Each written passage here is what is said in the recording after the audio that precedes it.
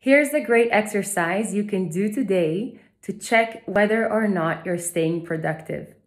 Every 15 minutes, stop. Set yourself an alarm today just for fun.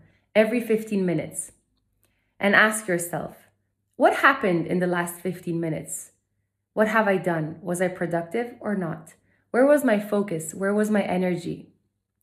And you're soon going to realize that, not just you, but me as well, that these 15 minutes of time are these precious chunks of time that we miss out on, that we waste tremendously.